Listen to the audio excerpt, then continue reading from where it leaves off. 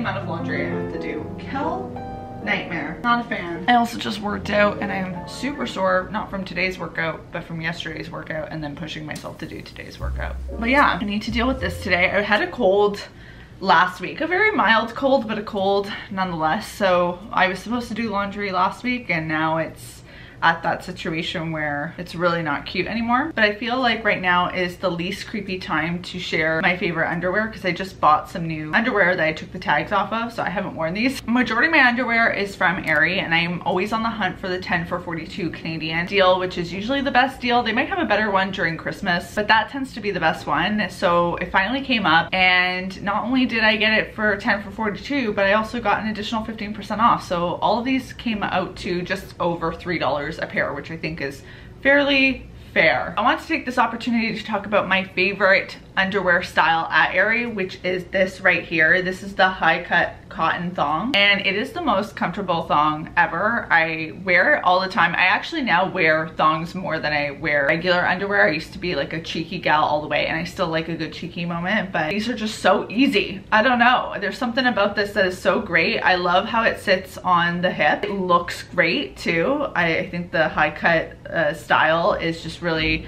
flattering on me because I am someone who has more hippage, but I love the all cottonness of it. I don't know, something about this is really easy to wear. It has been a game changer in my underwear collection. They also have this version that's like the same style but a different material. It's a little bit flimsier of a material. I really do like the cotton ones because I just think there's more breathing opportunity. I won't show you every pair that I got, keep some things mysterious, but this style too is also really pretty from them. The wider band is really comfy. But yeah, if you're looking for a thong to try out, I highly recommend trying this one.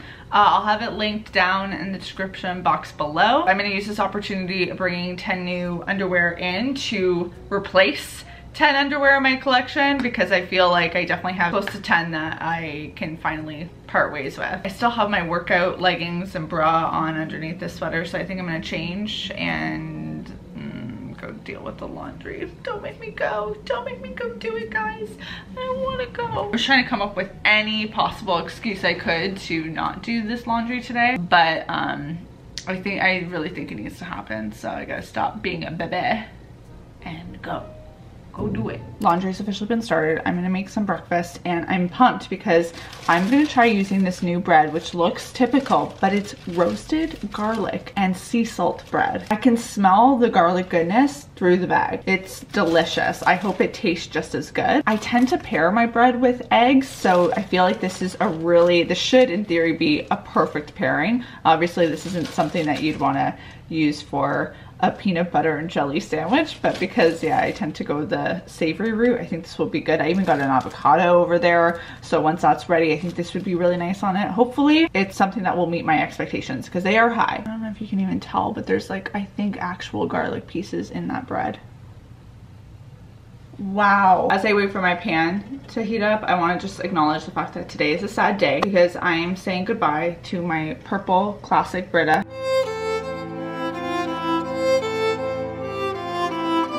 I've had this Brita essentially since I've been in this apartment, and actually this was one of my first brand deals that I've ever done. Brita was one of my first brand partners. It was for an Instagram post about this picture, and we used Sharpie oil markers I used Sharpie oil markers to draw these daisies. It has my own personal doodles on it, so it makes it extra special, and it's been around with me for so long. I know it's weird to be sentimental about having to say goodbye to a picture, by the way, that is now starting to leak. It's actually creating a lot of water in my fridge, so I had to replace it. But I've used this picture every day since I got it. Anyone who's come to my apartment has used this picture. This picture has a lot of memories. Sad day for the daisy picture. It was such a cute vibe. But honestly, a great idea to use the Sharpie oil markers because it's been years and those have not budged. Do any of you find yourself getting oddly sentimental about things you shouldn't get sentimental about?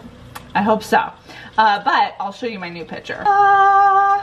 She's a beaut. This is also a Brita one, but it's one that has a spout, so I can just take my water bottle to the fridge and pour it out without actually taking this thing out. I drink a lot of water, so although this seems like a lot for solo living, I think it's gonna be great because I'll have to fill it up less often. I feel like my other Brita I would be refilling twice a day just to make sure I always had nice cold water at hand. But look at that. Do other YouTubers you follow talk about stupid things like their water pitcher? I'm not sure if that was absolutely the most boring thing you've ever had to listen to or kind of endearing. I was getting ready today and I totally forgot about this shirt I had in my closet. It feels very ventriloquist. I haven't worn it all winter, so it's kind of fun. Makes me feel like I'm in a show or something. Let's also keep in mind the fact that I did curl my hair today, but the snow, the blizzard that's happening outside just straightened it for me. So that was a really good use of my time. Last night I went to see Gracie Abrams at History in Toronto. I've never been to the History venue, but I have been a huge fan of Gracie for a couple of years now, and I was supposed to see her in, I think, the fall in October, but the show got canceled and then she started this new tour, so it was really nice that I finally got the chance to see her. She's really great live. I think there's just something so special about live music, and even though like I'm a big fan of her, you're in a room with people that are obsessed with her, and I love being around that energy of people that are just so excited to be in the room with their favorite artist. Like, I'm excited, but there's like another tier of it that is just addicting to be around. It's so much fun. Yeah, I don't know. If you haven't been to a live show recently, find one of your favorite artists and try to go, because it's a very in the moment experience. I keep having to tell myself in my head, like, absorb the energy of right now, which sounds really cringy, but it's true. I just feel in those moments that like you kind of have to just soak it in, because it's such a special, unique experience. So it was super fun. And then today I had lunch with a friend of mine, and once I left lunch I also stopped at HomeSense because I wanted to check out just like kind of generally what they had for spring. I don't know, the HomeSense is one of those places that's fun to just window shop. I actually didn't do window shopping. I bought some things. I bought 2 of these really neat sized OXO containers.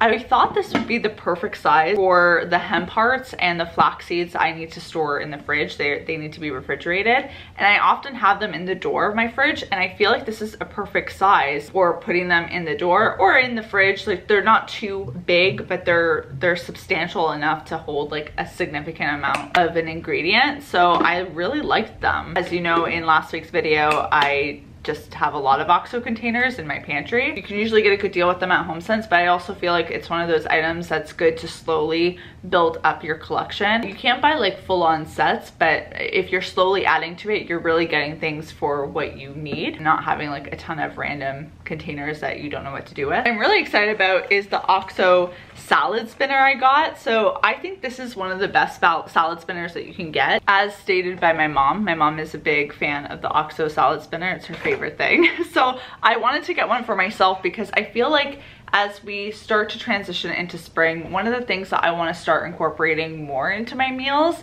are salads. And there's this one salad that my mom makes with apples that is so good. Apples and strawberries in a salad. It's so good. Oh my goodness. Every time I go home and she makes it, it's like the best thing for my taste buds. I really want to recreate that salad, and I want to just try and play with salads a bit, not make like a boring salad, try and have fun with them, because I think it's a really great thing to add as a side to dishes that also allows you to get your greens and extra veg, so it's great. You put your greens in there, and then this is the most fun part.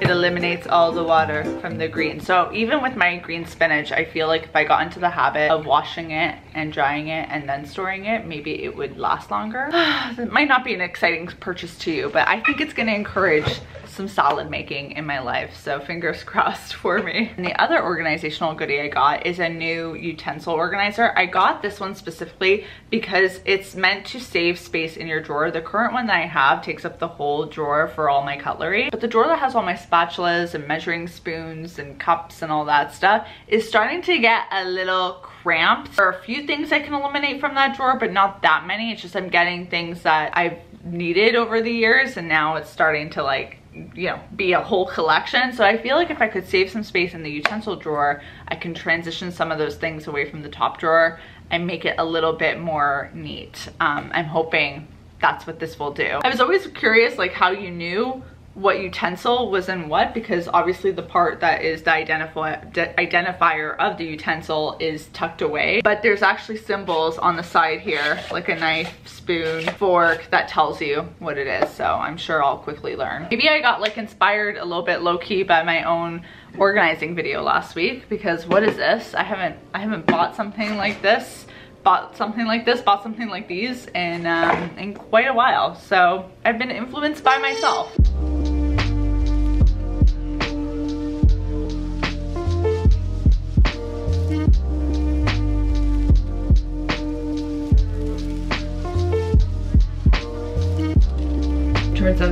that I thought was gone has actually made a return. So apologies for the sound of my voice right now, but I need to brighten my mood. So I'm going to try out one of the 4 CC creams that It Cosmetics sent to me. I've never tried their CC creams, but I feel like I've heard a lot of hype about them. I'm going to go for the oil-free matte one because I have oily skin and I feel like this will be the right fit. But they also sent me their classic, their CC plus illumination, and a CC plus nude glow version. All of them though have SPF in them, which I think is great because it just takes out another step in the skincare. My typical makeup routine involves putting concealer under my eyes and then some sort of translucent powder all over my face. I don't know if you're supposed to use your hands for this, but I'm going to use a beauty blender. That's 1/2 done. I can already tell it's taken away some of the glow, which I appreciate. It doesn't feel like I need to set it right now, but I'm gonna set it anyways with the Laura Mercier translucent powder. This is the one without talc. Okay, I'm not gonna lie, I think like the translucent powder interacted a little weirdly with the CC cream, but maybe over time it'll kind of melt together a little bit better. Kind of random, but the other day on my For You page, this clip from the Huberman podcast came up, and I've been really liking the, I think it's Huberman, not Huberman, Huberman podcast. I watched one a month ago about female hormones that was so informative. I'll have a link to it down in the description box below. I've watched a few others of his too. They're really good if you're interested in health. It's an interesting podcast to check out. But this clip was all about how to breathe effectively to instantly lower your stress levels. It's often a piece of advice that when we're stressed or overwhelmed to like take a second to take a few deep breaths. But I guess they did this study analyzing which type of breathing techniques actually are most effective when you're trying to lower your stress levels quickly. And he found that taking 2 breaths in and then out actually is the most effective. So you start breathing in again and out.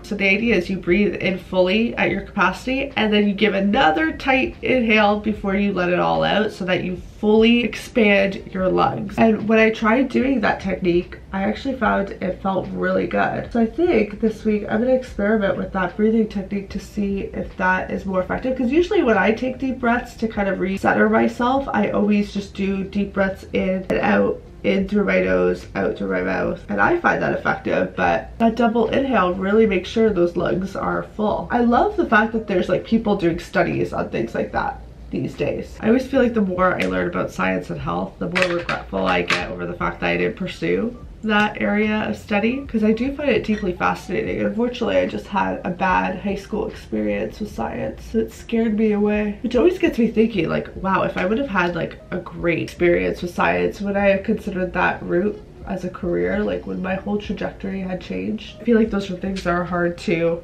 pinpoint. Obviously you can play that game forever and ever. If this would have happened, would I have done this? If this didn't happen, would this have happened? Like, you could just go down that rabbit hole. I'm feeling so tired today, guys, but I think I'm gonna curl my hair, make myself breakfast, get ready. Not push myself, but like just try and feel or look normal so that I feel more normal. Because wow, do I sure not feel right. Well, so far I'm really liking this. We'll see how it wears throughout the day. It feels like a bit more coverage than I'm used to, because like I said, I used to only just do concealer and translucent powder, and this is obviously a lot more coverage. But yeah.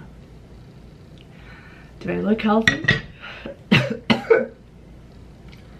Whoa. It is now 5 o'clock. The sun is really beaming into this apartment. I have to say, I feel like the makeup looks pretty good. I haven't had to touch it up at all today, and I don't feel like I'm overly shiny, which is nice. Obviously, there's a little bit of glossiness on my T-zone. Hard to avoid that, but pretty good. I did decide to order in dinner tonight, though. I just feel like I need a night away from having to have the responsibility of cooking. I think I even mentioned this in my living alone video, that this is probably like one of the worst parts about living alone is when you're not feeling good, you still have to adult and you still have to take care of yourself. Me and this couch have a date. I can't wait. I'm gonna squish that little sphere pillow and situate myself on this. Tudo que restou dessa fantasia foi sentimento e a fotografia,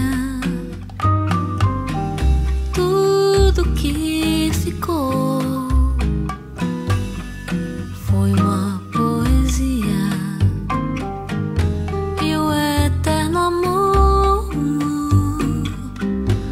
sound